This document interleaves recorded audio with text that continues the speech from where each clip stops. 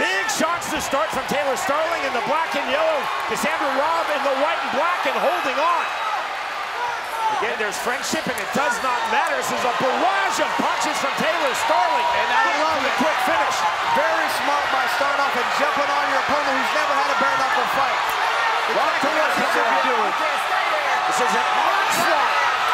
Robb taking a tremendous amount of punishment, and that is it.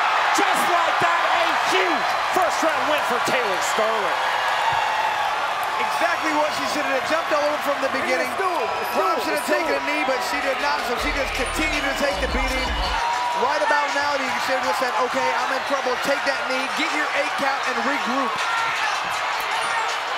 The killer bee was exactly what she should have been right there, just swarming. See how I said that, swarming like a bee?